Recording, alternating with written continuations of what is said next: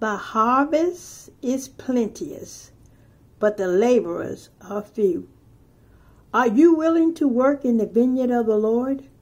Are you really ready to be a laborer in the vineyard, to let people know that Jesus lived and he is yet alive and well, and to let them know that his Father in heaven has granted us a great harvest?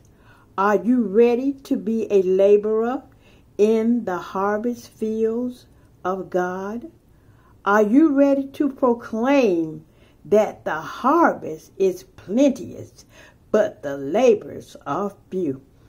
This is Mable Table saying, don't forget to pray for someone else besides yourself, and learn and yearn to be a laborer, because the harvest is plenteous, but the laborers are few.